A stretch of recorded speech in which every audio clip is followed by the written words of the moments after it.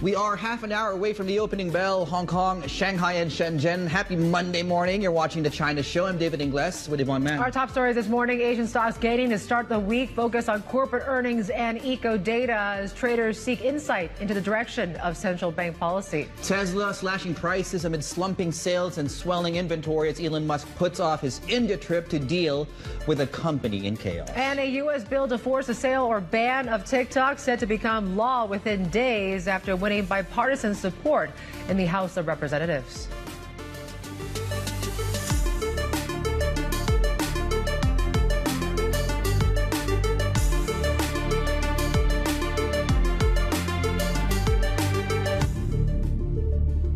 Happy Monday. Looks like we're seeing a slight sort of bit across these risk assets here today. In fact, U.S. futures punching higher or coming off some of the highs in the Asia session. But certainly that goes to show some of these Middle East concerns that we saw on Friday that really weighed on Asia seems to be fading on this Monday morning. You're seeing, at least when it comes to equities, the ASX 200 is what things are charging ahead. We're up 1.2% in Sydney here this morning. Treasury yields are slightly higher here with a U.S. 10-year yield at 4.6%. But mind you, there's going to be a big week, a pretty tricky one for bond investors in particular when it comes to these bond auctions this week. I think it's a record $183 billion combined of 2-, 5-, and 7-year notes. So, you know, is 2%, two-year yield is 5% coupon for the 2-year yield possible? We haven't seen that in about a decade or so. That certainly is one thing we're watching as we try to continue this recalibration of the Fed and dealing with this sort of higher for longer narrative across these markets. Brent markets are slightly lower here this morning when it comes to Brent. We're at $86 here right now. Copper, though, 80,000 and more on some of these Shanghai futures right now. You take a look at that. That brings us back to 18-year highs for copper here this morning. 154 for dollar yen. Of course, keep in mind BOJ happens end of the week as well. We're watching that Pegatron stock as well. There's been talks that Tata could be in discussions to buy out the Pegatron iPhone operations as well. Something to watch throughout the supply chain. We'll take a look at when it comes to the Golden Dragon Index and what happened on Friday. Certainly, it doesn't really tell us too much about what's going to go on, but we did see shares to actually fall some 1% in the tech space. We talk about the Mag 7 reporting this week. It's all about tech, whether earnings can continue or at least bring these U.S. stocks back out of its sort of underperformance of late, right? You talk about, you know, the S&P, I think, just had the worst week that we've seen, at least the NASDAQ, since 2022. A50 futures are doing this year right now. We're down about 1/5 of 1%. Chinese one-year yields are watching. We're basically back to those 2022 levels now, and sub 170, 225 your 10-year yield, and dollar China 725.47. We got that LPR coming up in just a few minutes' time. We'll see if there's anything that the banks are going to do. Probably unlikely, given that MLF was unchanged this month, Dave. Yeah, and I think the talk right now is, you know, the window for China to move on the MLF, for example, is maybe when the ECB moves. We can talk about that in a moment. But to Yvonne's point, we're looking at those loan prime rates in about 10 or so minutes from now. We just talked about the 10-year yield at 225. The 1-year yield is actually flirting with the lowest level going back to 2022. So just below that takes us all the way back to 2020 levels. EV stocks very much in focus on the back of news out of Tesla, the Model 3 there, of course, and the price cuts that we're seeing there. In terms of just moving averages, yeah, your 50-day, perhaps more relevant today is the 200-moving-day average on the Shanghai Composite and also the 50-day on the Hang Seng China Index, not on your screens. We're also getting some data coming through out of Macau today. Keep that in mind. Earnings in China. China Mobile's coming out today along with others. Poly, we'll get to that in a moment. But all that being said, as Yvonne was talking about here, it's a really big earnings week in U.S. markets on the S&P 500, and certainly could not come maybe at a more opportune time given what we're seeing as far as price. Certainly the downtrend, as you can see, that uptrend has been snapped for now. What's also worth noting when you look at this chart, the 14-day RSI, we're now at the lowest level here, weakest momentum in U.S. markets going back to about October. So do we get a pick-me-up from some of those earnings coming through? NVIDIA, of course, fell 10% on Friday. Futures are pointing slightly higher today. And, of course, we have to talk about the NASDAQ too, Yvonne, and really where we go from here. We're down 7% from the peak. How far down do we go? We'll get these earnings, of course, this week coming through. Important week. Yep, certainly that's one to watch here after what it was a pretty bad week when it comes to risk assets last week. Let's bring in our MLife strategist, Mark Cranfield, now. And the question of the day is quite interesting, too, Mark. When you talk about the tech sector, we were come off the peaks, right, when it comes to U.S. stocks. How important are these Mag 7 earnings to really justify whether this U.S. rally can continue? Enormous. I don't think you can under-prepare the quantity of this week at all, really. And as David said, even before this week of earnings gets started, Nvidia has already had a 10% drop in one day. Now, the importance of that is really looking at the retail sector, and that probably makes it a little bit scary for the institutional investors. So Nvidia has become the most held stock, the most traded stock by the retail sector in the United States. And we know how powerful they can be. Talk about the tail wagging the dog. They've become a major influence in the US equity market, particularly since the pandemic. Now, why people should really be concerned is because before Nvidia was the #1 stock in the retail space, it was Tesla. And look what's happened to Tesla over the past year. It's just gone down and down, and the headwinds just seem to be coming. So even before the major companies start announcing their results this week, which is not Nvidia, by the way, theirs is slightly later in the month, we've already seen one of the most important stocks collapse before we get started. So you cannot say that this is a huge week. If we get through this week unscathed, it could well be a turning point. Everybody will think it's blue skies ahead. But if not, this might just be the beginning of a very bad period for tech stocks.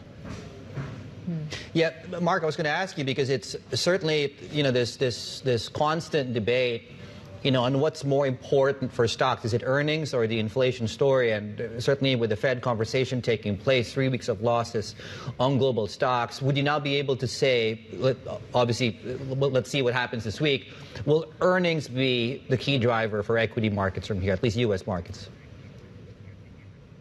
Earnings are far more important over a medium-term period for the equity market. The inflation story is a little bit of a nuisance.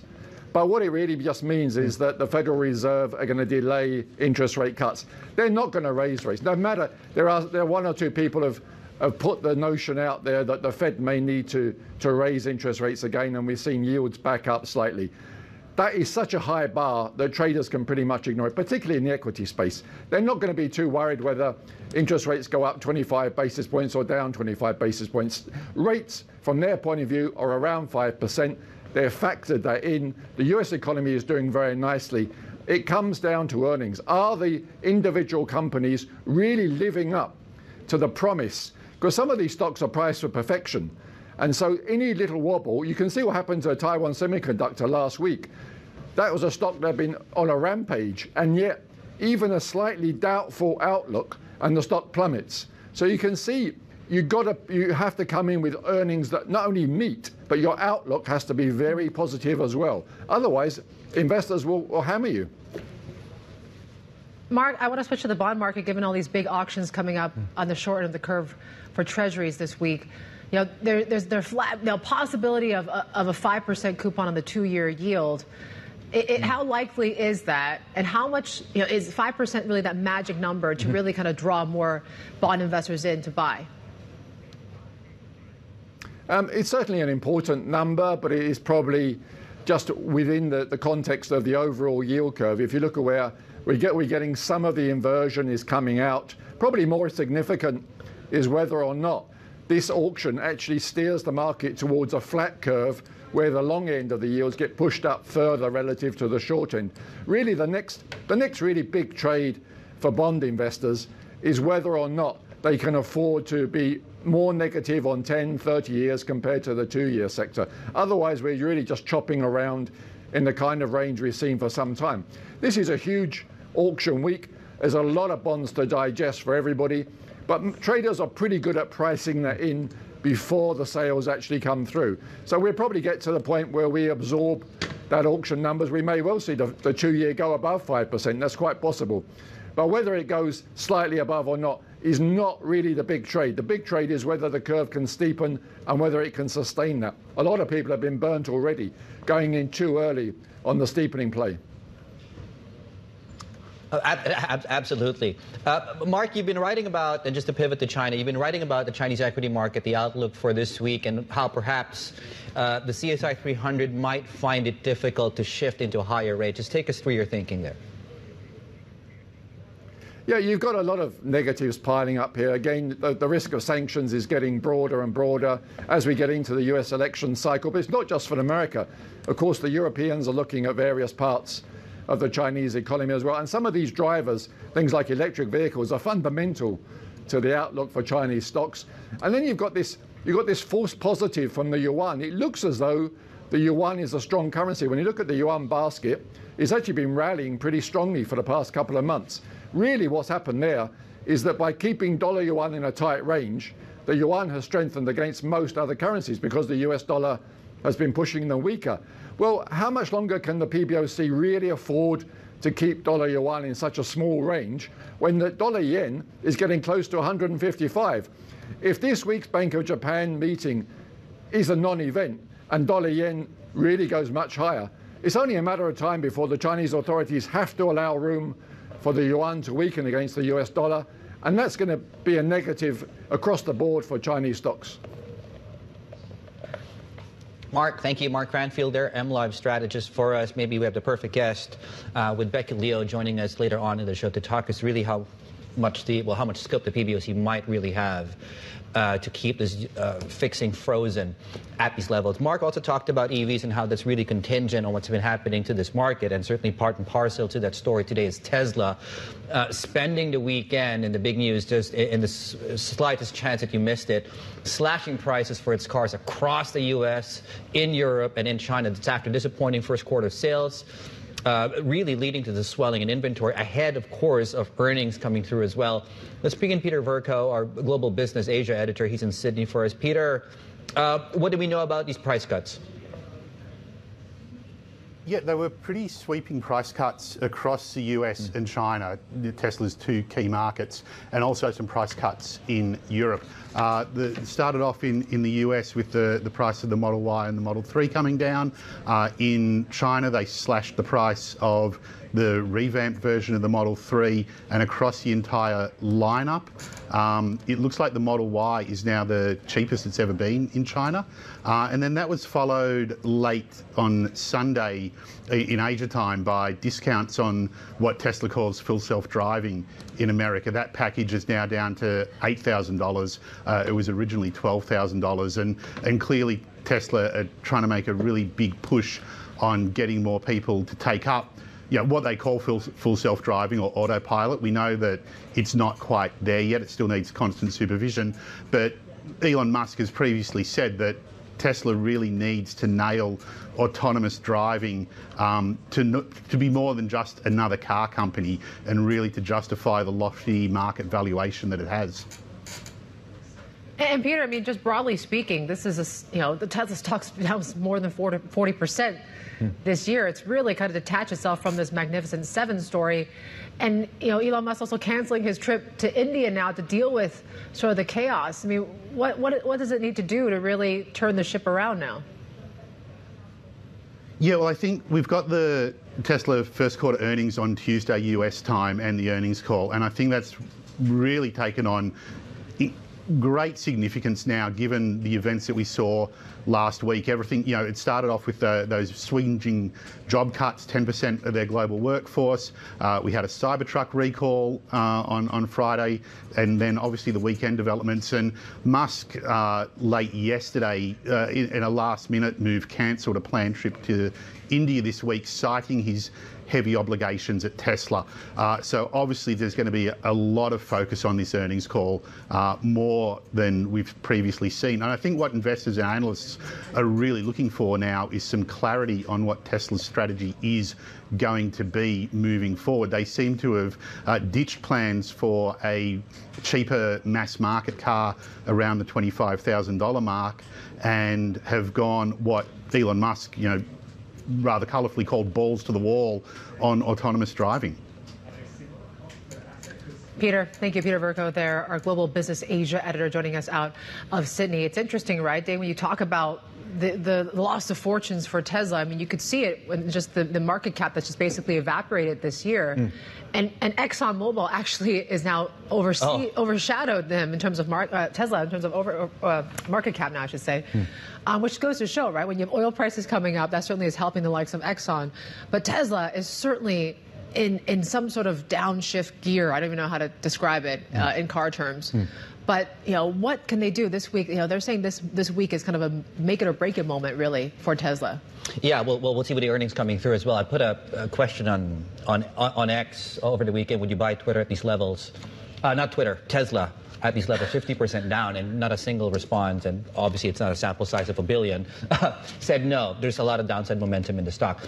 Breaking news out of China right now. The PBOC keeping the yuan daily fix steady. Number two is 1 and 5 year loan prime rates unchanged as expected at 3.45% on the one and 3.95% on the other. Fix on your screens. Also, your renminbi 725.35 against the U.S. dollar. Right. Just ahead, in fact, we'll unpack this and what this means for rates and rate strategy in China. Standard Chartered comes along. Becky, head of China macro strategy, joins us later this hour. Counting down to the open of trade, first one of the week, 14 minutes away. You're watching The China Show. Good morning.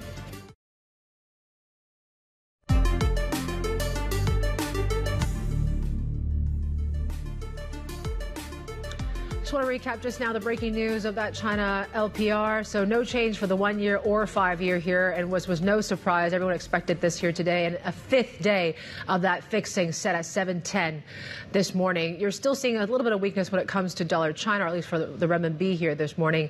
And this is what futures are looking like. Turning a little bit more positive now, so we'll see how this all plays out on this Monday morning.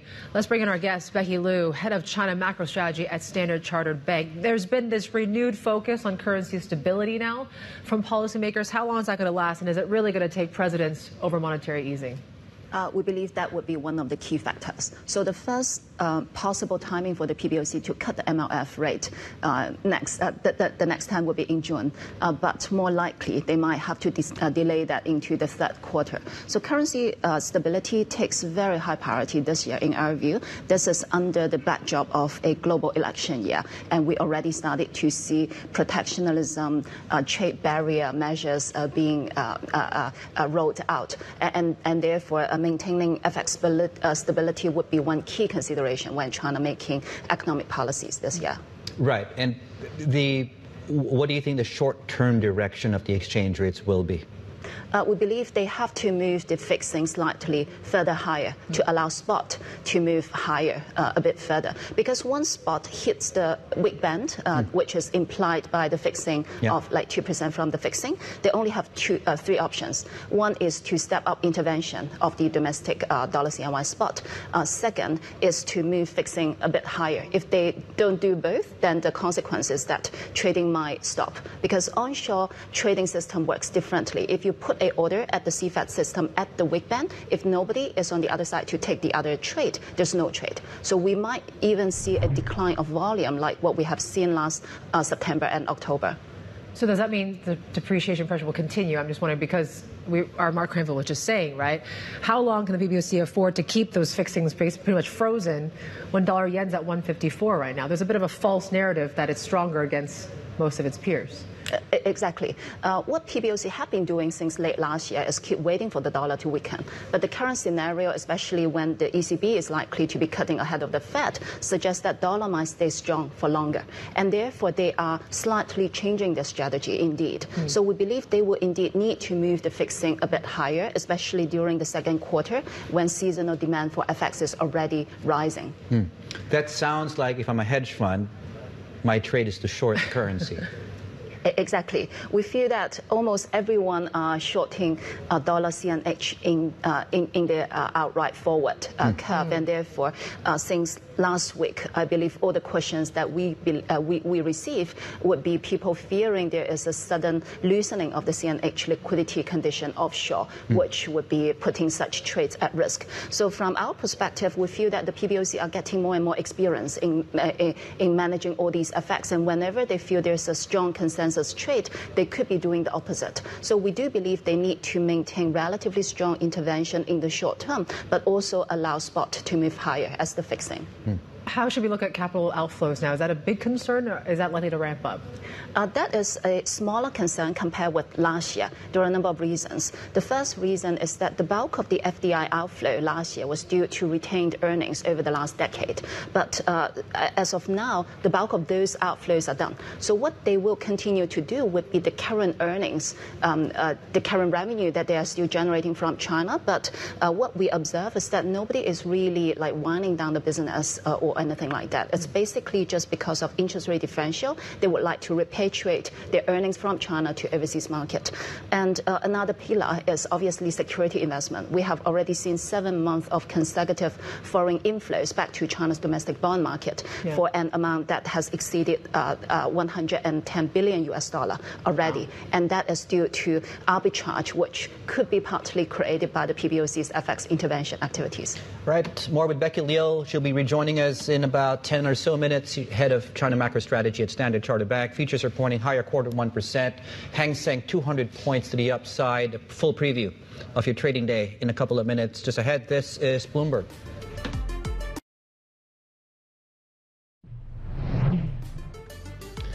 Right. What wonders a weekend in between can do when you look at these markets. So we're coming off the worst week for global equities. I think going back a couple of weeks, 3 weeks? Yeah. I'm probably mistaken with that. It was a bad week, yes, last week. But we're headed into the open today. Gains of just over 1%, as you can see here in Hong Kong. It just looks like everyone just got a good weekend of sleep and came back and with cooler heads. And we've backed off on some of the Middle East tensions, and certainly we talk about how crucial this week has been. It will be when it comes to tech earnings. That certainly is one that we need to contend with. So in terms of analyst actions, you have Hong Kong Exchange rated a new ad at Huachang. Jumaljo, we're watching the alcohol space here, cut to equal weight at Morgan Stanley. And Chongqing Brewery rated a new ad as Suzhou Securities. Yeah, we're looking at some of these EV stocks as well. But Tesla, of course, on the weekend announcing sweeping price cuts, and some of the EV plays, of course, seeing some weakness. Not all of them, of course. Xpeng's called higher, as well as Geely. Also looking at the rest of the tech space on the back of the big drop in tech. Rebound today with a big drop on Friday, so it's looking good. It's looking well. The open, 3 minutes away. This is the China Show.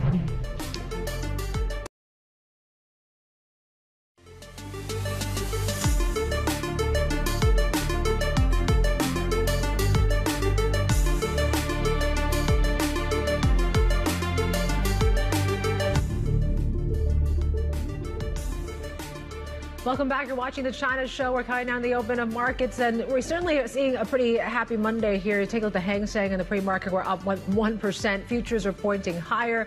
So it seems like we've kind of recovered a little bit from the fear that we saw on Friday across these Middle East tensions and stuff. The fact that it really hasn't escalated over the weekend, that certainly is a good sign that maybe we can push away that story for now and really focus on earnings and, of course, the fundamentals. We got Mag 7 earnings. Also, we got that PCE inflation gauge, the Fed's preferred gauge, coming up later on this week as well, Dave. Yeah, at least we have some mind space right now to look at those things as well. Now, when you look at the open, couple of things, right? 50-day moving average in focus on the Hang Seng China Index. Shanghai Composite is at 200-day moving average. We're looking at EVs, which we'll talk about in a moment, because we're also getting word that Li Auto is also cutting prices as well.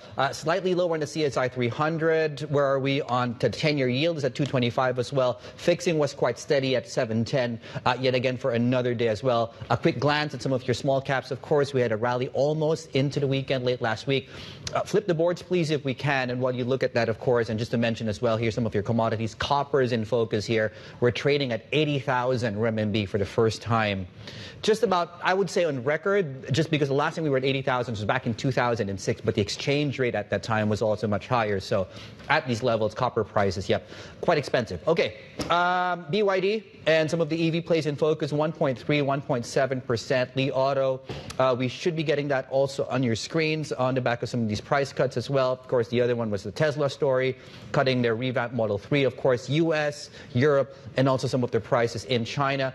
Speaking of earnings coming through, just a look at some of the earnings that are, some companies that are set to report results today. So China Mobile, of course, big one in telco. And of course, when you look at real estate and property, Poly Real Estate leads those reporting today. So yeah, Yvonne, we'll leave it there for now. All right. Yeah, Li Auto shares, as you mentioned, we're actually down some 4%. On the back of those price cuts as well. Still with us is Becky Liu, head of China macro strategy at Stanchart Bay. She's still with us. We talked about that unchanged in the LPR this morning. Well, what's going to be that window for cuts now? Since the first quarter GDP came out better than expected, and there are some signs that the Chinese economy is bottoming out, at least briefly, in the foreseeable future, that we do feel that the authorities feel some sort of relief, and it feels to us that the pressure of acting immediately has declined. So the first possible time for them to cut the MLF and therefore the LPR would be in June, but the higher probability is probably they need to delay that into the second half of this year. We still see the window for LPR cuts opening, especially for the back end of the curve. We believe the 5-year needs to be cut more than the 1 year. Particularly, we still see some pressure in the real estate sector. Okay, because that's the mortgage, the one side to mortgages as well. What does it do for, if we do get that cut? I mean, the margins for these banks are already under pressure substantially. Do we get an asymmetric deposit rate cut, for example? We believe we will see that fairly soon. So we are already seeing the state media hinting of such a move this morning, and we believe there's a very high probability for them to be guiding overall conventional deposit rates lower in the current quarter. Particularly, they might again cut the back end of the curve more than the front end, like what they have done last time. For example, the last time they lowered the back end, like the 3 to 5 year deposit rate by 50 to 60 basis points. On the front end, it's either unchanged or down only 10 basis points. We believe they will continue to do so in order to safeguard the banking sector's margin and making more room for the cut of loan rates in the future. Does that mean CGB yields can head lower, or you think the downside is pretty limited at this point? In the short term, we think the downside is more limited, given they are already at a historical low level. We are already seeing some stability of growth, some possible small rebound of inflation. But in the medium to long term, if we talk about quarters ahead, we still see China rates as a lower for longer story. I mean, you've been watching inflation, and you mentioned inflation as well. What's the best case for consumer price inflation this year? Well, we believe that one of the best cases, at least for month-on-month inflation, returning to the positive territory. What we have observed last year is that the bulk of these deflationary pressure actually comes from food. And on the other hand, services inflation failed to pick up, but they were indeed still positive. So with pork price already at such a low level and everything goes in cycle, we believe that that cycle might be turning around later this year, and it's going to bring CPI inflation gradually higher, back to around 1% by the end of this year. But PPI inflation could still stay negative throughout the entire year, partly because of the overcapacity issue. I don't think we talked about your renminbi forecast. I mean, what has anything changed? Do you think we need to talk about a wider range now for dollar China? A higher range. Or higher range and wider? We are still holding dollar CNY forecast at 7.30 by the end of the second quarter. By the end of this year, we are now putting that at 7.0, but with the possibility for the Fed to be staying higher for longer in terms of the rate, that the risk is for dollar CNY to be ending this year slightly higher than what we are seeing today. Yeah, I was going to ask you, how important is the Fed to that 7 forecast that you have? It's quite important indeed. So if dollar continued to strengthen, especially there are signs building up that other DM central banks might be cutting ahead of the Fed, then the dollar might stay stronger for longer, and that would be not a very good case for the CNY. As what we have already seen is that it continued to appreciate against the basket because other currencies, especially regional EM currencies, are depreciating faster than the CNY. But from dollar CNY's perspective, it remains very sticky, close to the weak end as implied by the fixing. Does that lead to something? I mean, last week we were discussing maybe a possible mini Plaza Accord. You know, do you see something like that? And what would that do to renminbi in some way?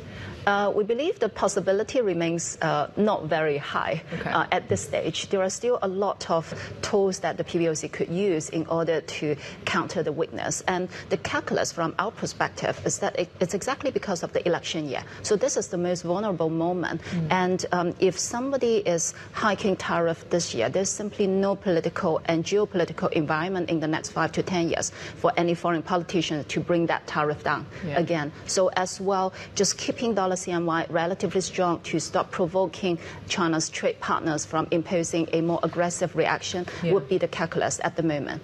So we don't believe they will allow the currency to weaken substantially in order to gain export competitiveness.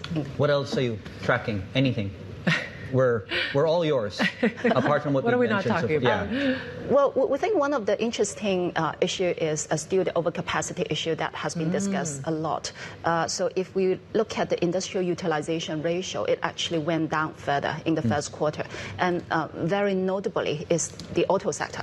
Now people feel Chinese cars are very competitive, but on the other hand, if you look at the utilization ratio, it came down by 12 points from a quarter ago. And the current utilization is only around 65%. So that's fairly low. So from our perspective, that's a reflection of China's new industrial policy, a huge focus on the manufacturing sector. But on the other hand, that would also be an important backdrop leading to continued divergence of inflation between China and the rest of the world. I'm wondering, with the China looking to export more to the world again, and it feels like we're back to 2004, 2005. Are you rethinking some of the forecasts and trade flows, for example? Are we looking at another round of a spike in the trade surplus, for example, with some countries? And how does it affect the exchange rate as well, demand too? Yep. In the short term, we actually feel that trade surplus is a structural issue.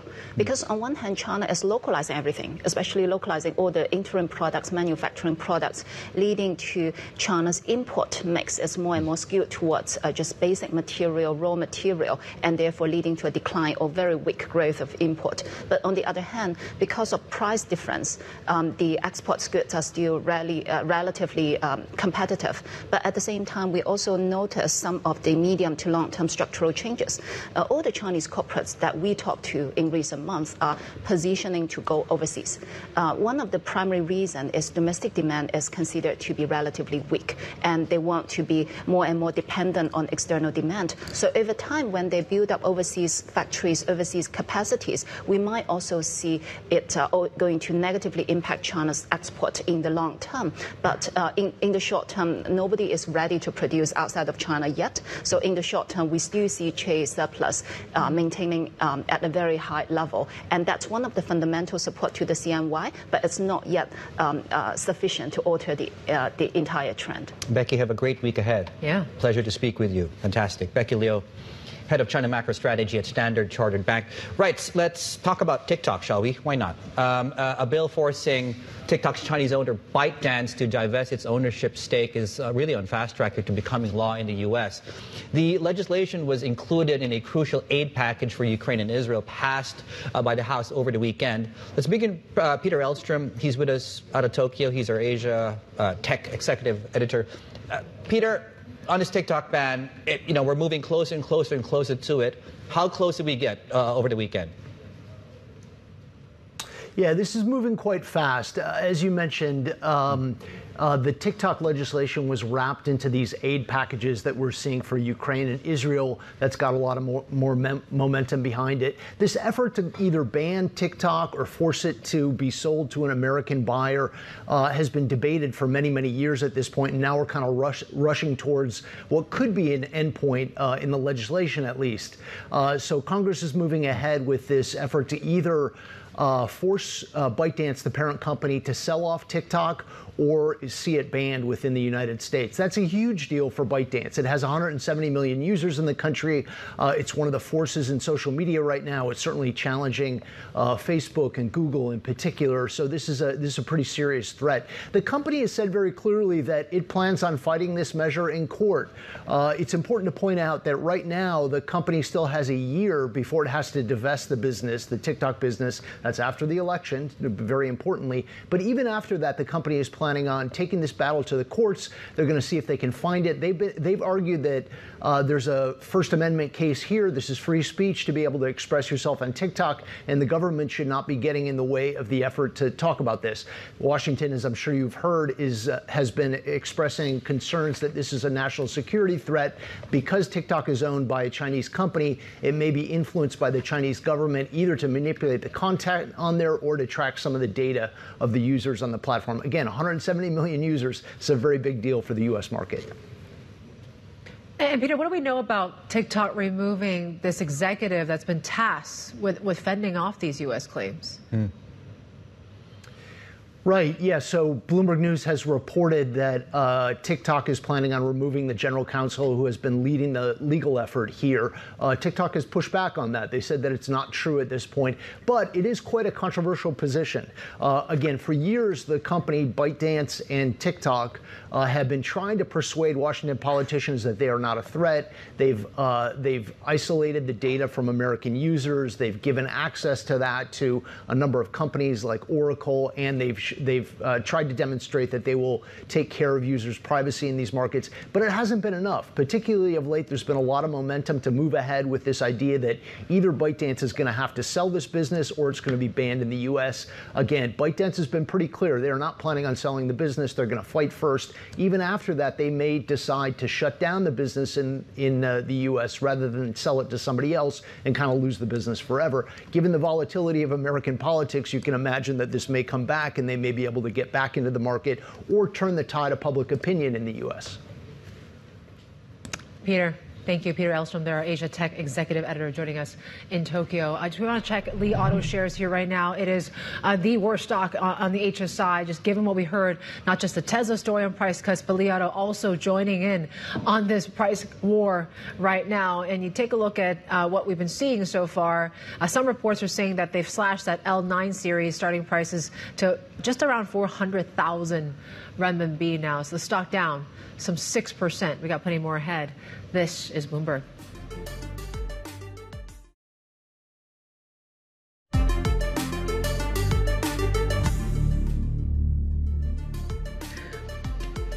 Well, Chinese President Xi Jinping has ordered the biggest reorganization of the nation's military since 2015. It's a move that will affect the force in charge of capabilities, including cyber warfare. For more, let's bring in our Greater China Senior Executive Editor, John Liu. He's in Hong Kong this week. John, it's good to see you. How significant is this reorganization? I think it says a lot about priorities. In this reorganization, they're elevating aerospace, they're elevating cyber. I think those are both areas where there's been intense competition. But I think with all things military-wise, when it comes to China, there's much more we do not know than what we know. For example, the strategic support force, which they are getting rid of in this move. The gentleman who was running that group, he has not been seen in public for a long time. So there's some questions about what happened to him. Obviously, the context, the background here is we had the defense minister changed.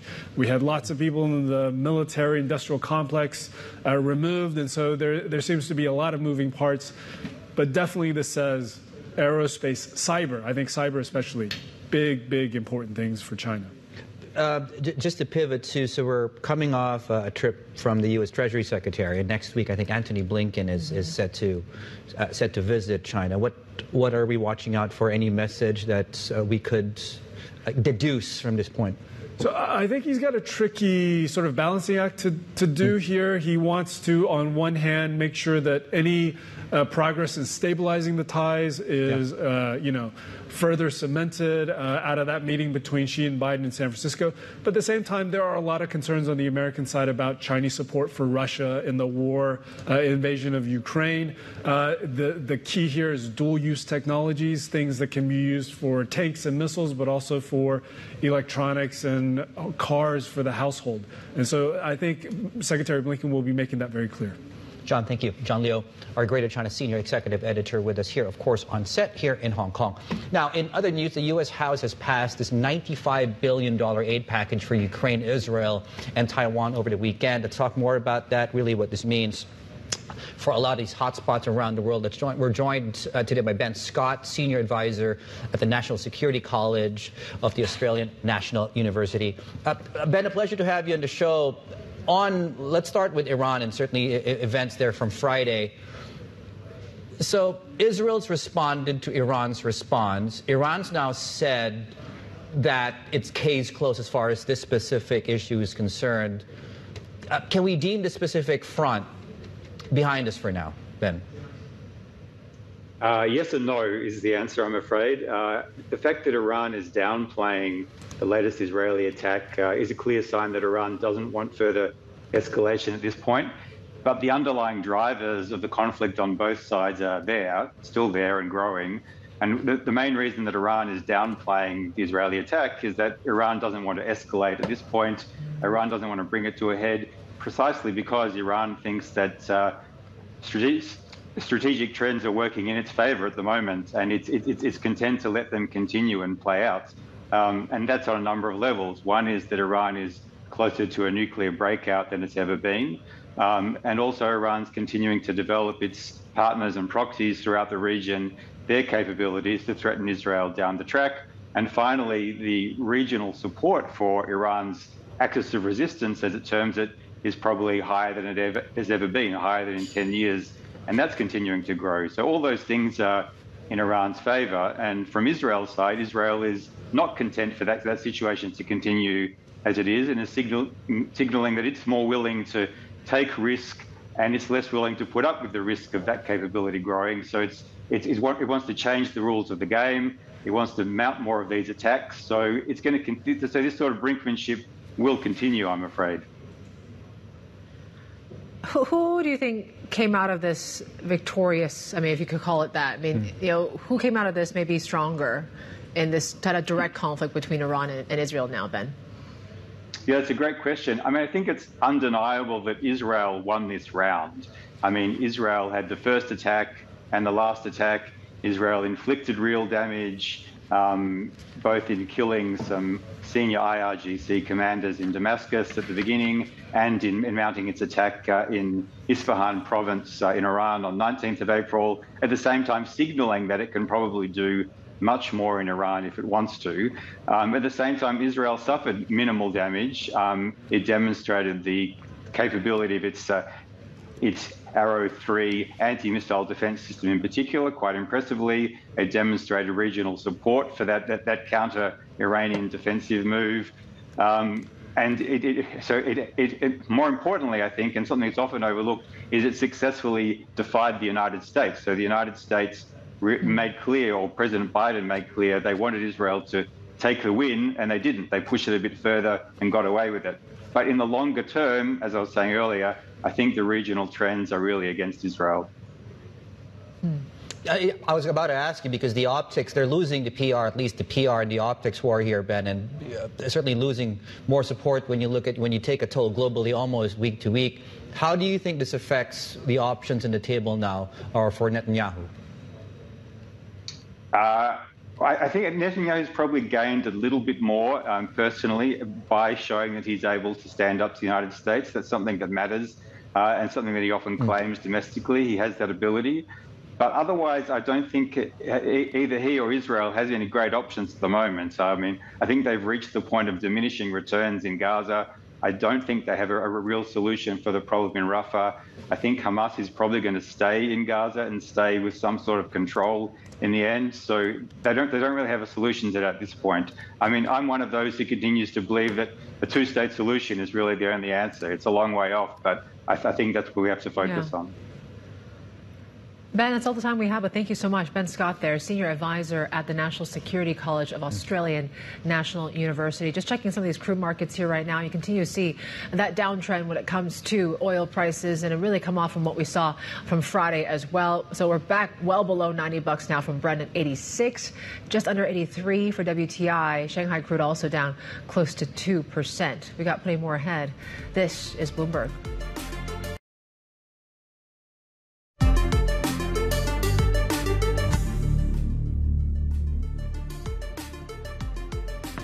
Right, welcome back to shows. We're about 23 minutes into the session, so some of these, a pocket of the Chinese market is feeling that 10% drop from NVIDIA.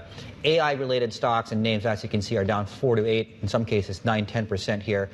After that big drop, of course, biggest one in 4 years. Earnings are further out there from NVIDIA. All that being said, though, it's a fairly crucial week here for tech earnings in the U.S. Yes, so the Mag 7, right, we talked about, we need earnings and good earnings to justify or at least resume this U.S. equity rally, which basically has not done too well when it comes to the S&P. Li Auto, there you go. We're at 5% loss. losses here right now. Still, the biggest loser on the board, and the Hang Seng here on the back of those price cuts. So follow what we saw with Tesla over the weekend as well. And that certainly is roiling most of the EV sector here today, with Great Wall Motors also falling close to 5%. XPeng also down some 3%. Your China dashboards are looking like this here right now.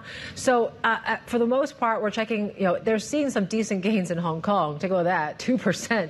And MSCI China. So offshore is still doing much better than onshore here today. We're pretty flat when it comes to Shanghai. It really is HS Tech that is fueling that trade this morning. And you have dollar China hovering around that 725 level.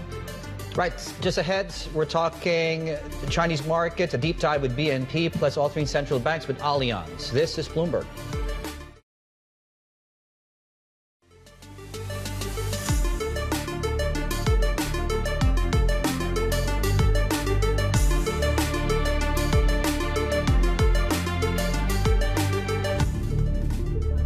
We are seeing a bit of a recovery here when it comes to risk assets this morning. A look at the CSI 300, and you're seeing slight gains, about a third of 1%. It's really the Hang Seng on the bottom of your screen there that is outperforming here this morning. We're seeing 2% pop on shares there, with HS Tech really driving that lead here this morning, Dave. And of course, that LPR was unchanged, but we're focusing a lot on earnings and fundamentals, of course, this week. Yeah, finally, it's I was about to say it's quiet. So, these markets have some time to simmer and us to focus on certainly other things as well. And it's probably a good thing. This is obviously anecdotal. It's probably a good thing that whenever you get days when news is quiet and quite slow, you do get an uptick. Typically, risk assets, euro dollar, as you can see, that tends to lead, and it's a good indicator of risk appetite right now. Just about across the region, Nikkei all the way to Taiwan, up 0.4%. Within Taiwan, there's a Pegatron story on Tata. Nikkei 225, BOJ meeting, of course, at the end of this week as well. Your 10-year yield is at 90 basis points, almost 0.9%. All that being said, I think the key here is we are getting a pickup in risk assets yet again, following the 3% drop that we had on last week for global equity markets. We're better by 1%. 7 out of the 10 or 11 sectors are actually on the way up, with the exception, I think, of energy, real estate, and to some extent, and of course the rest, consumer staples, IT, and the like, are leading these gains. S&P futures, big week. Of course, we talked about this. We'll talk more about it later. Big week for earnings in the U.S. So sink your teeth into that. A quarter 1% to the upside. We're back above 5,000 as far as that's concerned. But that being said, of course, it's also a good day, as Yvonne was pointing out, here in Hong Kong. We're better by 1.5%, depending on the benchmark you're looking at here. Yvonne. Yep, and we were talking a little bit more about this LPR and the unchanged decision from these banks, certainly because the MLF, we didn't see anything this month. But it's interesting, right? Is that window for cuts narrowing as well? We did hear from Becky Liu in the last hour from Stanchart, she's head of China macro strategy there, on what she thinks, right? How soon can China actually cut rates? Take a listen. We believe there's a very high probability for them to be guiding overall conventional deposit rates lower in the current quarter. Particularly, they might again cut the back end of the curve more than the front end, like what they have done last time. For example, the last time they lowered the back end, like the 3 to 5 year deposit rate, by 50 to 60 basis points. On the front end, it's either unchanged or down only 10 basis points. We believe they will continue to do so in order to safeguard the banking sector's margin and making more room for the cut of loan rates in the future. All right, let's bring in our Bloomberg Economics Chief Asia economist, Chang Xu. She's with us now. So LPR unchanged. Why hold? Not a surprise, right? Given that the central bank didn't cut the policy rate, we see at this point China's monetary easing process appears to have stalled, and the central bank's hands are tied by its renewed focus on the currency stability, and banks are not especially keen to cut interest rates. And we see that the PBOC has been trying to keep the currency quite stable despite very intense depreciation pressures. For that reason, you might not be very keen to be the first major central bank to cut the interest rates this year. So that's sort of the consideration from the central bank's point of view. But banks, concerned about margin squeeze, the lending rate has been coming down, but deposit rates, the effective cost of funding has not come down, so the margin has fallen to one of the lowest historically. So when? Yeah, we do. Or what are the windows? What are the potential windows? Potential windows in June, if the central bank follows the ECB move, because the ECB indicated it's going to consider its monetary policy independent of the Fed's move, and it dropped a strong hint for June. And if that happens, it means the PBOC won't be the first central bank to cut the interest rate. So potentially, the PBOC can take the June window. But another possibility is the central bank will follow the Fed all the way. At this point, the market is pricing a third quarter cut in the US, and potentially another one in later in the year. But in the second part, it does run the risk of China doesn't move at all in terms of policy rates, because the U.S. activity are very strong, and the no-cut scenario is a live possibility as far as the market is concerned. Does that put more importance into fiscal stimulus then? Yeah, it will have to be. At this point, the government is spending a lot on major big projects, and the first couple months data, fiscal data, show that the government has been very proactive in supporting. Up. But it does mean at this point, monetary policy cannot actively support the economy. We've seen a lot of economists bump up their forecasts. Yeah. Remind us, what's the BE forecast right now for China? We're working on the forecast. We're likely to raise our forecast as well, but this mainly reflects the higher than expected growth in the first quarter. Okay. We have not upgraded our forecast for the remaining of the 3 quarters. Okay, yeah. I'm waiting with bated breath for Changshu's email on that, right? Changshu or Bloomberg Economics there. Right, just ahead, we will be taking a deep dive into these market reforms that have been announced on the Chinese mainland, and BNP actually have been doing a lot of good work around this theme, and they'll be talking about opportunities and what they've seen and really where you place your money on the back of what seems to be a fairly consistent move as far as reforms are concerned. That conversation with Jason Louis comes up next. This is Bloomberg.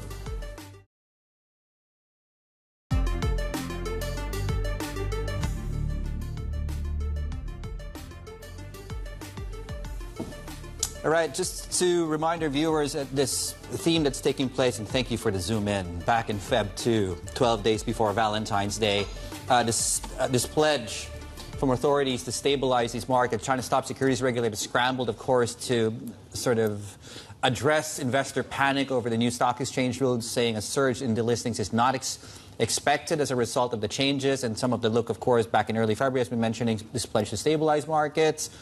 And then you think about almost 7 weeks back already now, tighter scrutiny over IPOs and listed firms. You fast forward about a week or so, and then you have, of course, these fund inspections, for example.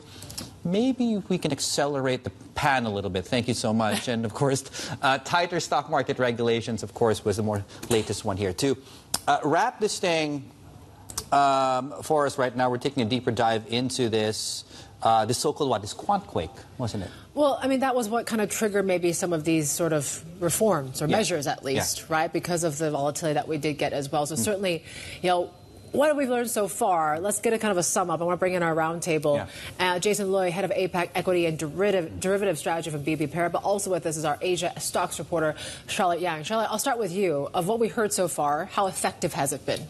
Yeah, so far I think investors really welcome this capital market reform. You know, since March, we've seen CSRC announcing a list of measures that's targeting at improving the quality of listed companies, as well as strengthening scrutiny of new listings. And those efforts really culminated in March. We had this once-a-decade capital market reform plan coming out from the state cabinet, which is a higher level authority that indicates coordinations along different parts of the government. But more importantly, since then, we've seen daily actions from news headlines talking about how, CSRC, we're sending probes into securities firm. We're also having, targeting individuals who are suspected of insider trading. So I think so far what investors see is there's not only determination, but also real actions in terms of enforcement of these plans to make China's capital market more competitive.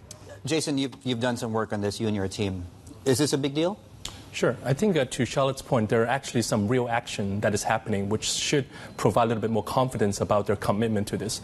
I'll also divide the reform into two parts. There's a part that's on the operational side, like, for example, insider trading, restriction on some of the high-frequency trading. But there's also the other part about the quality of the market as well, which is what we think the corporate governance reform in China is actually quietly taking shape that maybe some of the investors are not as well aware.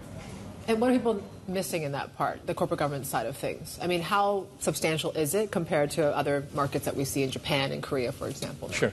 I think corporate governance in China historically is quite a challenged term because I think there is a natural skepticism about the governance themselves. But what is interesting is that after what we've seen happening to Japan over the past 8 to 10 years, that the policymaker really successfully engineered a positive feedback loop between the companies and the investors.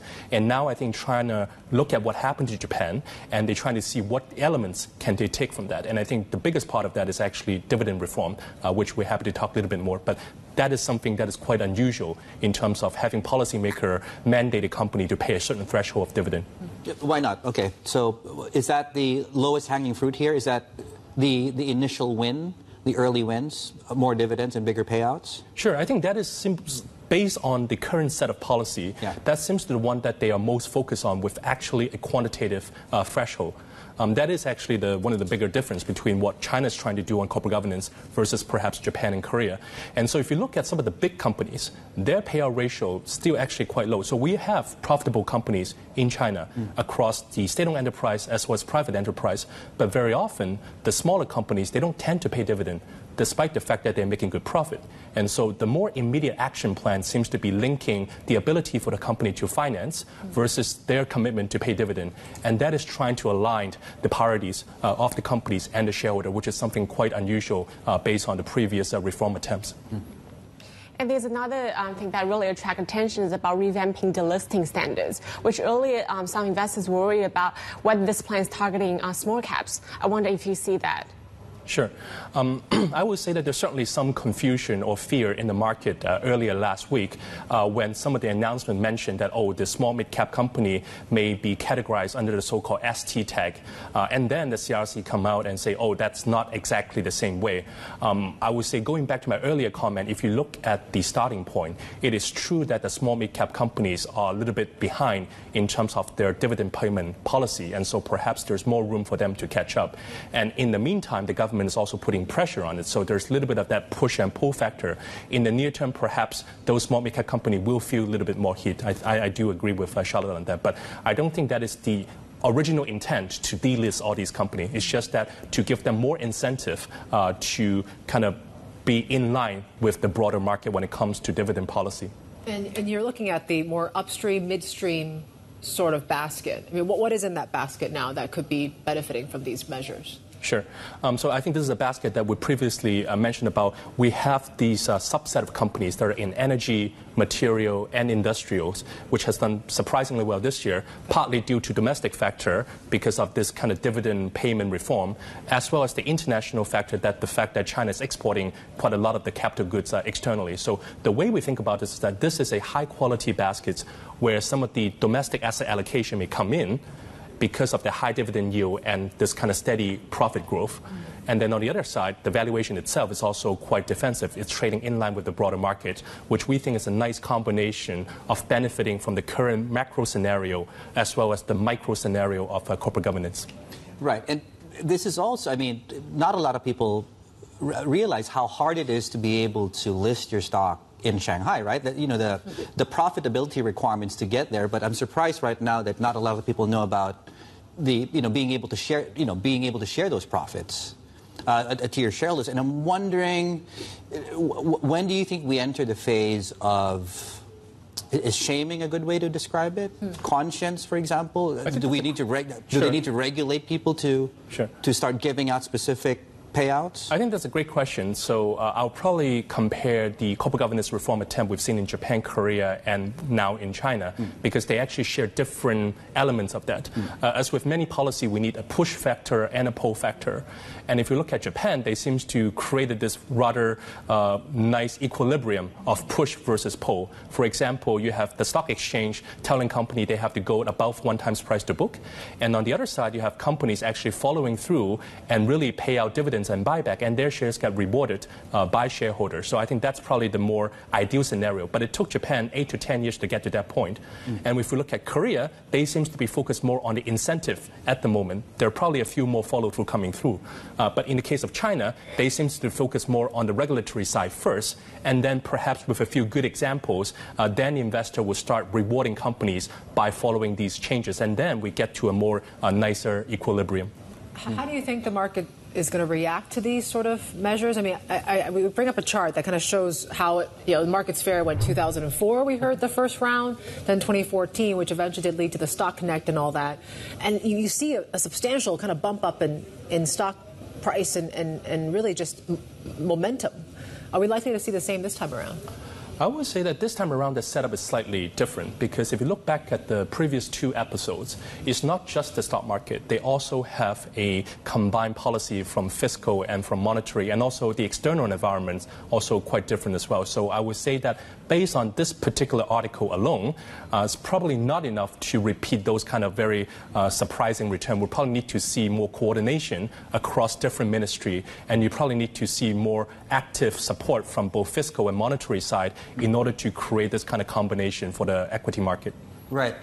That chart is quite astounding, isn't it? Can we get that up again? I have another question on that. I mean, you look at the Shanghai Composite going back to 2003, Jason, and this looks like a frontier market index in some cases, right? So I guess the other question is, 2006 to 2008, 2015 to 2016, what do regulators need to do to prevent booms and busts of this sort if they want to create a more value-centric market and push away the frenzy? No problem. I think that's an excellent question, even including the choice of using the Shanghai Comp Index, because the reason is because Shanghai is only half or 1/3, depends on how you measure, of the overall China market. So part of that battle is that we need to find a good benchmark that actually represents the overall China market.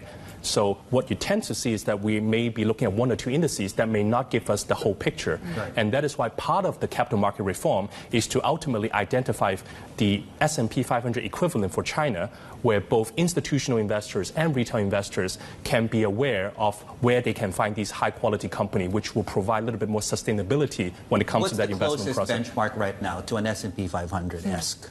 I would say that based on market cap selection, you do have the CSI 300 because they have the similar market cap selection. But we also see new indices that are popping up with a little bit more sector selection as well. So I think we're still in that process of going through various formats of index construction that can eventually arrive us at a better index for long-term investment proxies. Interesting. Another pledge from this document is to attract more long-term funds into the market. And this isn't new. We're hearing authorities talking about this, since last year. So how do you think authorities can make this happen, especially at this point, which we really need for long-term funds to come into the market? Sure. That's a great question. I think the CSRC chairman, Wu Qing, also acknowledged that in many of his interviews, talking about we need both short-term and long-term, but the long-term capital is harder. The way we think about it is that this dividend reform is key, because when we think about long-term investors, they typically look for 2 things: capital appreciation and cash flow generation. And so by having a more stable dividend, you may be able to attract funds like pension and insurance, because right now the Chinese government bond yield is very, very low by historical standard. And yet if you can identify companies that are paying you 4 to 5 stable dividends, that is actually a very attractive value proposition for these long-term capital. So if we're picking stocks, and I think you mentioned the BNP midstream, upstream benchmark, what is the most relevant valuation metric to look at right now to be able to decipher and filter out the winners and losers? Yeah, like undervalued stocks, or stocks that might be that might benefit from this? Sure. I think there are two approaches here. The basket that we just discussed is the one that are existingly that are doing well, that the long-term capital may want to kind of gravitate towards because they don't necessarily have the conviction to look at new things. So that's the first part. The second part is something more akin to what Japan has gone through, where company with low valuation or high profitability but low payout ratio that are being under pressure to pay dividends. So, for example, we've also identified a subset of a company that fits into that role. And the good news is that these companies are reporting in the next few weeks. So I think one of the measurements is to see that these companies with reasonable profitability, are they now willing to increase their payout policy so that can generate more investor attention? Jason, great stuff as usual. Jason Lui, their head of APAC equity and derivative strategy at PNB Paribas. Also want to thank Charlotte Yang, our Asia stocks reporter. We got plenty more ahead. This is Bloomberg.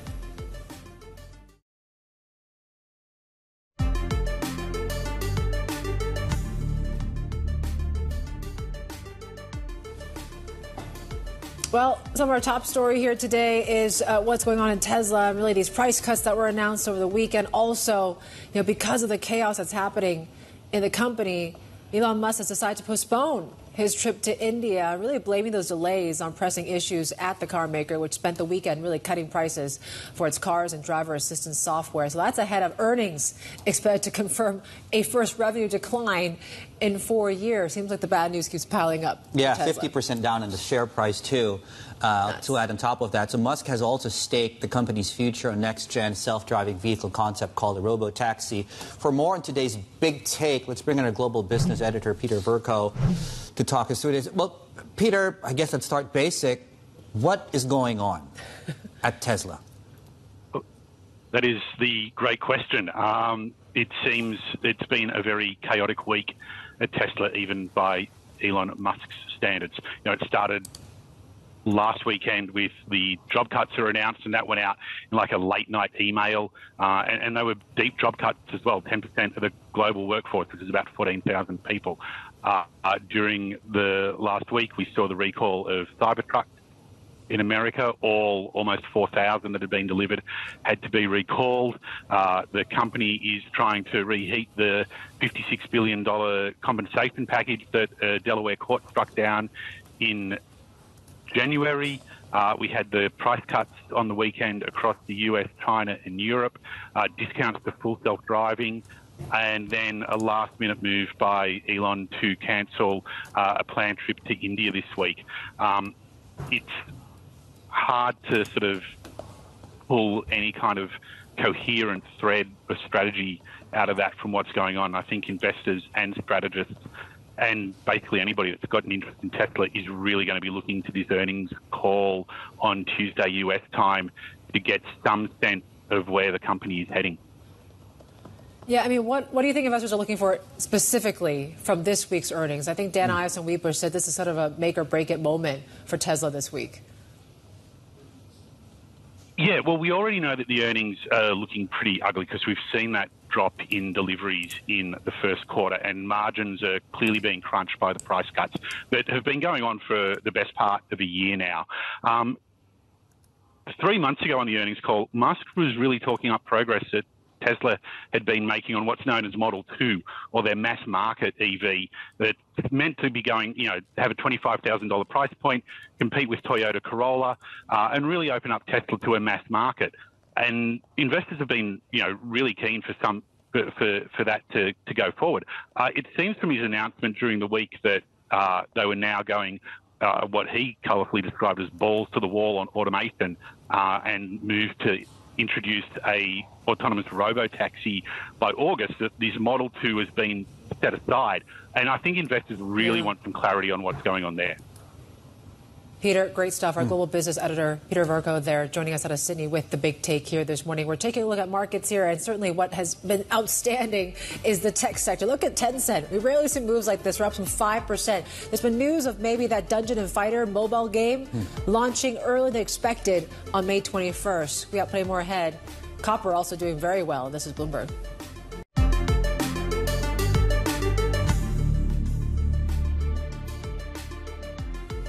Japanese markets heading to that lunch break. It's 11:29 a.m. over there. You take a look at how equity markets are doing, much better, really, than what we saw on Friday. So it seems like the nerves, we've kind of simmered a little bit, just given the Middle East tensions there. Didn't really see any escalation over the weekend, and certainly we're still tracking dollar yen. We're still holding around those 154, close to 155 levels as well. So we'll see if intervention really is still something at risk in this market. But the Topix is doing quite well. We're up some 1.3%. Dave.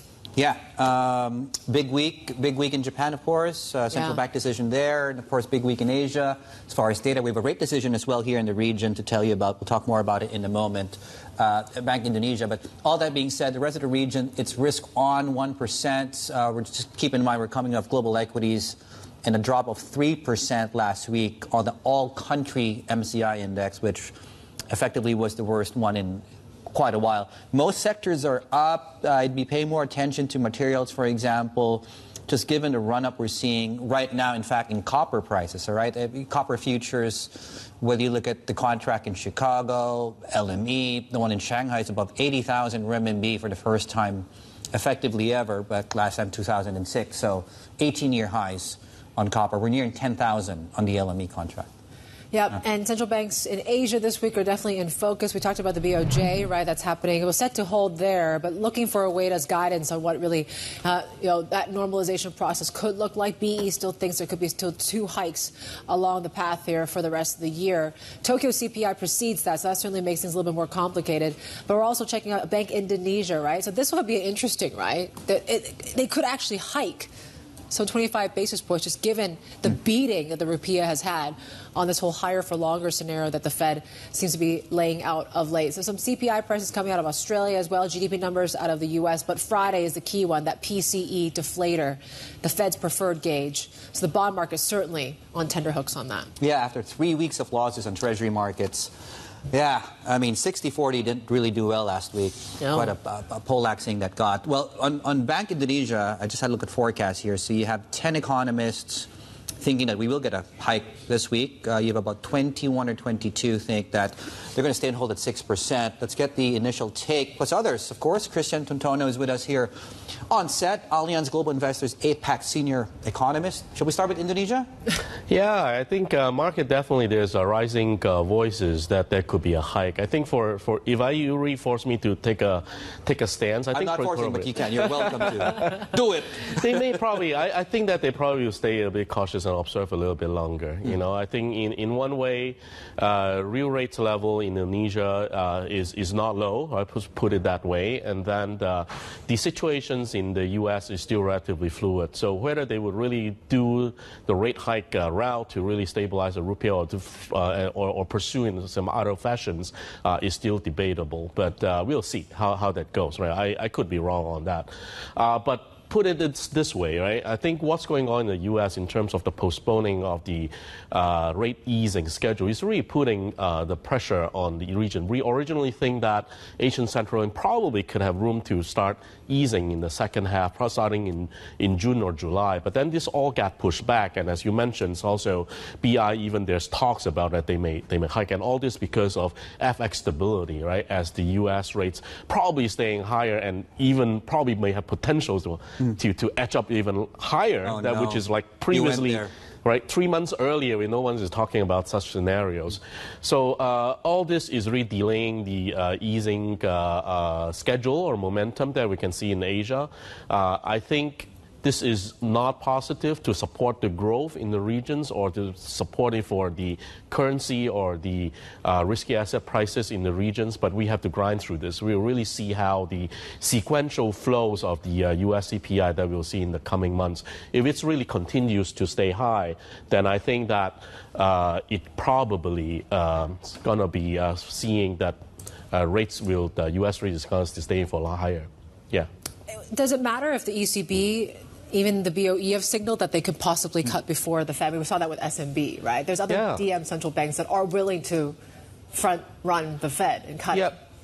For them, they are like the major currencies, then possibly that they feel least of a pressure from a strong dollar. But we are in Asia, that we are part of the EM currencies, then I think it's more aware of that. Yeah. But really, if the ECB or the BOE really start cutting ahead of Fed, that's kind of like even strengthen the U.S. exceptionalism that we are seeing, and the dollar is going to be stronger. and that would not be positive for the EM Asia, in my point of view, from an FX perspective. Yeah. Who might be able to still cut in EM Asia? Yeah, who might be able to? Who needs to cut? Let's put it that way. Yeah. Who is China needs to cut. Yeah. I think China definitely needs to cut, but then obviously it's very measured. And maybe Thailand may be able to cut, to consider. But I still see that they probably will be more in an observance state at this time, not to giving too much pressure on the currency. But in one way is that the Thailand's economy really needs some boost in terms of weaker rates and possibly weaker currency. But then I think they will still be taking a measured pace in the face of uncertain U.S. rate trajectory. It seems like we've been so obsessed with what the Fed's going to do, but there's still a bit of a growth story here in the region. Exports, for example, have recovered. Yeah. Do you think that stronger dollar story could actually endanger that recovery in exports? Not really. Sometimes when you look at various research, the correlations in terms of near-term FX fluctuations and exports actually is not that strong. And then I think it's really the resilient demand in the DM world that is actually supportive of exports. So near term, we really see better than expected exports number. We see it in China and some other economies. I think that could help in giving some growth momentum in the region. But I think the domestic demand side story for regions is important. And as the post-COVID reopening recovery momentum gradually wane, right, in most part of Asia, actually easier monetary conditions actually should help. And we are just waiting for the U.S. to start to ease for the rest of the regions to be able to start to move. Around this time next month, we'll be getting the April inflation numbers across the region. And at some point, some people will be freaking out if we do get a pickup in inflation. You have weak currencies, a lot of these oil importers as well. How do you suggest we look at those numbers when they come out next month? I think actually what you mentioned may have chance to happen. I wouldn't put it as a spike up. I think probably some strongest sequential gain to show that the resilience. Most importantly is that what's going on the geopolitical fronts, especially in the Middle East, is putting tension. And we see that oil prices is elevated and edging up, and therefore there could be some pressure coming from that. And Asia, as most of the countries are importers of oil, we can probably see some of the higher prices from fuels, and there's some adjustment of utility in some selected economies in the regions that could put pressure on that as well. And that, in addition to like a delayed Fed rate cut, I think would also make the Asian central banks to be more measured in terms of when they're going to probably ease. Yeah. You mentioned China needs to cut. I'm just wondering, given the strong GDP numbers in the first quarter, does it diminish the chances of more easing? No, I still think that it needs to cut. You look at the Chinese mortgage rates, if you count it on real basis, is as high as almost 4% because of the very low inflation at this time. And also, if you look at the very strong GDP, the external demand is the one that's really putting the addition. And we all know that the strategy for China right now is very strong manufacturing and supply chain focus. So the industrial side of the economy is doing well, but the domestic demand side, we see that the consumption progressively actually below expectation and weaken, and that's because of the struggling real estate sector. So I think some help actually should be given to address the domestic demand side of the economy. All right. Christian Totono, thank you so much. Allianz Global Investors APAC senior economist joining us here in Hong Kong. We also did talk to the Philippine Finance Secretary, Ralph Recto. He's warning of a possible delay in rate cuts if the peso weakens past its record low of 59 against the dollar. But he told us exclusively that the delay should not affect the government's 6 to 7% growth goal. For the last 20 years, we've had a relatively stable currency, more or less from 55 since 2004, 55 pesos to $1 US. Today it's something like 57. So not that bad as far as the Philippines is concerned. Are you worried about it potentially weakening into the 59 arena? Because 57 really, I think, was a line in the sand for the Philippines, and now it feels like it's been pushed to 59. That's a possibility. And that would affect also our ability to reduce interest rates moving forward, I suppose. So if we see the peso weaken past 59, potentially you're going to have to hold off on interest rate reductions. That's right. Wow. That's a big statement. Potentially, how much? Potentially, yeah. Potentially. But how it's impacting all of this? That's right. Do you think because, starting where we started with Yellen, having this meeting with her counterparts from South Korea and Japan, do you think because the United States needs South Korea and Japan and the Philippines, similar, as partners against China, you almost have a little bit more leeway if you wanted to intervene and prop up the currency? Not so much insofar as against China, but it's more about economic cooperation between the Philippines, the U.S., Japan, ASEAN, Korea. Not so much about propping up the currency, but even if we hold off in reducing interest rates, we expect the Philippine economy to still grow between 6 to 7% this year. So even if you hold off on reductions? That's right. What is the growth outlook for the Philippines, though, if we do continuously see a stronger dollar and potentially the Fed hold rates into next year, which is what one Fed governor said yesterday, potentially? Okay, well, the benefit to the Philippines is that our revenues increase with a higher foreign exchange U.S. dollar. Second, we have a robust OFW remittances, and we have a strong BPO industry. So we earn something like $100 billion, including exports and tourism, roughly in a year. There you go. Philippine Finance Secretary Ralph Recto speaking exclusively with our Anne-Marie Horder. Right. Just ahead, China bracing for tougher criticism from the U.S. as its presidential election looms. We look at why Beijing is so far not taking the bait. That's next. This is Bloomberg.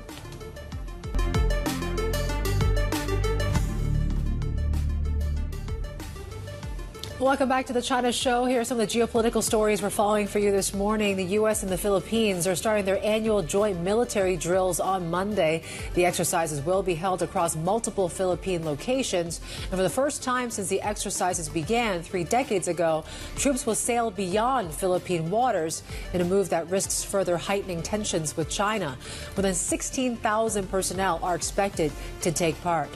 Meanwhile, Chile has imposed temporary anti-dumping tariffs on Chinese steel products used in the country's mining industry in a bid to support some 20,000 jobs. Chinese steel products will face levies of up to 34% over the next 6 months. An uptick of cheap imports has been pressuring steel producers across Latin America. And the U.S. Trade Representative says she expects a conclusion soon on a review of tariffs on more than $300 billion in Chinese goods. Last week, President Biden threatened higher levies on Chinese steel and aluminum as he seeks to win over union workers ahead of November's election. Catherine Tai told us Biden has kept the Trump-era tariffs in place for leverage with Beijing. There is no such thing as free trade in steel. The market in steel globally is significantly distorted by what we are calling the non-market policies and practices coming out of China. And as far as markets go, some of the most promising stocks, sectors, and industries are facing this growing threat of trade restrictions from Western governments, blurring the outlook for the market itself. And, we put out a story on this really, but it just really sums up, the best that perhaps this market has to offer currently is really what's really coming under the shadow here of geopolitics. And you got to wonder what this means. Does it mean to more trade wars, and you're going to get more tit for tat? But, in terms of the market implications, that's certainly going to impact earnings in some way when you're dealing with a lot of overcapacity, price competition in these spaces, right? We're talking about EVs, clean tech, industrial, high-end manufacturing, all of those which are under the scrutiny of U.S. and EU regulators right now.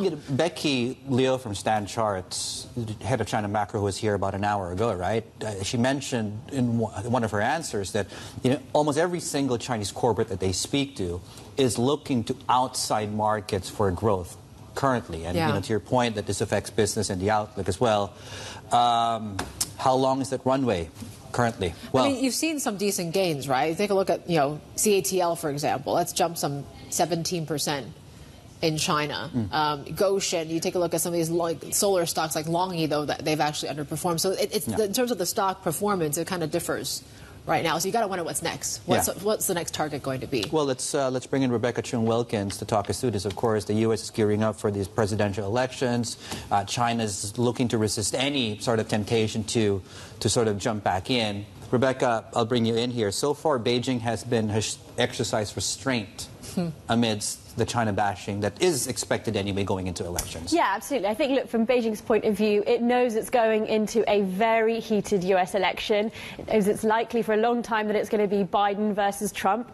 The latter, of course, who introduced so many of these initial curbs back during his administration. Biden has only added to these. He has introduced more curbs and restrictions than any other American president. So in some ways, China is dealing with a known quantity. We started already to see some of these signs of restraint right back after the APEC meeting. That Biden comment about Xi being a dictator, for example, we saw a very muted response. So now if we look, for example, at this potential plan to triple steel tariffs on the US side, there we've seen sort of a little bit of this sort of tit for tat or reciprocal approach. China, in its turn, has said that it's going to raise tariffs on propionic acid, types of industrial acid, but it's a really small sort of pocket of goods that might be affected, about $7 million US. And in fact, even the US tariffs are a relatively small section of the market, despite sort of Catherine Tai's comments that really the value is under $2 billion US last year. And so we see on both sides, in fact, actually still a little bit of this sort of high fence, small yard approach. And China, of course, we know it is relying on the strong US demand to help support and bring back growth. The reliance on the export model we saw very, very clearly come through when we had that first quarter data, and it doesn't really behoove China to inflame the fires here, particularly when so much of this is about, as they see it, US domestic politics. Okay, tariffs could be symbolic, as you highlight, but what if there is some sort of divestment or ban on TikTok in the U.S.? We just talked about over the weekend, this bill is getting closer into some sort of legislation. What would China then do? Yeah, absolutely. So I think that's probably one where we know, for example, the Chinese embassy, it was reported, had its staff behind the scenes lobbying hard to try and prevent this happening. Now, that bill was looped in, bundled in with that other critical financing bill providing financing for Ukraine and Israel, and that sort of helped fast track it through the weekend. Now, after the House of Representatives, it's going to go to the Senate. It's expected to pass. It's one of these bipartisan issues that actually has support across both sides. For China, it's been quite robust in its language. It has previously accused the US of bullying. It's resisted this push, and it does have certain things that it could rely on to try and resist it. But even so, the rhetoric has been a little bit more restrained. It might be that they are working much harder sort of to try and change the outcome behind the scenes than wanting to really come out swinging on this issue. Yeah, behind the scenes is important. Yellen was there, and Blinken's going there next week. Blinken is going there, and we're expecting him to raise this issue and pressure China into not supporting any efforts of Russia's war in Ukraine. That's going to be one of the central issues, according to one source who's familiar with that plan that's coming up. But I think there is a slightly different divergence that we can see between how Beijing has dealt with these European officials that have come versus the US that I would point to. So we saw with that Schultz visit, for example, Beijing really deeply engaged. Li Qiang, Xi Jinping, fully giving very robust, very detailed, very concrete rebuttal to this accusation of overcapacity, this accusation of unfair foreign treatment. That is quite different to the type of rhetoric and more of the sort of standard commentary that we saw in response to the Yellen visit. So we might see more of this sort of diverging approach to how Beijing is dealing with the US versus the European Union. We know Xi also has this European jaunt coming up as well. So we might again see this sort of demonstration, this divergence. Beijing may, of course, feel that the US is sort of a done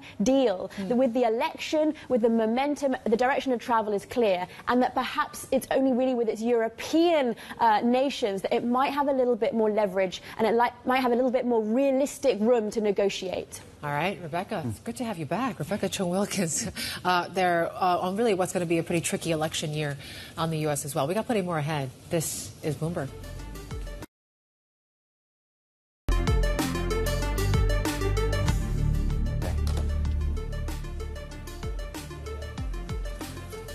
All right, this is your Asia benchmark here this morning. We're seeing a decent sort of rally across Asian equities here. We're off some of the highs, but we're still seeing gains about 1%. So certainly that looks to be good. It was an interesting weekend, too, when it comes to Shanghai. Seems like all eyes was just on one racer, really. Yeah, Zhou Guanyu, and I think he came in 17th, if I'm not mistaken. All of that being said, as you would expect, of course, it's the one in first time since 2019 on the ground. Local favorite, obviously, goes without saying. Didn't get any points, though. Unfortunately. Yeah. Well, he scored points on social media, at the very least, sure. right? The hashtag Zhou Guanyu cried. Well, we're translating. Zhou Guanyu Kula. Yeah, there we go. Which is interesting because he talked about this, how emotional he was to be racing, of course, at home. And he said he's only cried twice in the past decade. The first was when he was told he was entering into the F1 3 years ago. The second was basically during this Grand Prix. So I think social media really kind of responded to that. I had a friend that was there at just the qualifiers, not even the real race. And she was telling me that every time his car would pass, the amount of applause was just like earth-shattering. It was just crazy how many people were behind him. I think there were some numbers too, right? How many people showed up? 60,000 fans each day. He could have just done that alone, really, right? To generate all of that support. But yeah, at least it's back in Shanghai, right? After a while. Yeah. Yeah, should we leave this here for now? Why not? Okay. Let's pivot back to markets. Why not? Why not? Copper, we're looking at that very, very closely today. As you can see, pick your contract. Copper in Shanghai, 80,000. LME, 10,000's in play. CMX, 460. So we're really continuing to push the, I guess, in some ways, the limits, the short-term limits, I guess, of this rally taking place in the copper market. Broadly speaking, we're looking at cash markets. I think earlier on we reversed up to one point were modest gains on the CSI 300. So we're now flat on that. Hang Seng, but MSCI China is doing quite well. We're up about 2% on both there. Yeah, I mean, it's really driven by the tech sector. Look at that. We're up 2%. Tencent's up some 4 or 5% here this morning. So certainly there is some optimism ahead of a pretty big week when it comes to big tech in the U.S. as well, with NVIDIA, the Max 7 reporting results, and dollar China holding steady at that 725 level. That's it for us here on The China Show. This is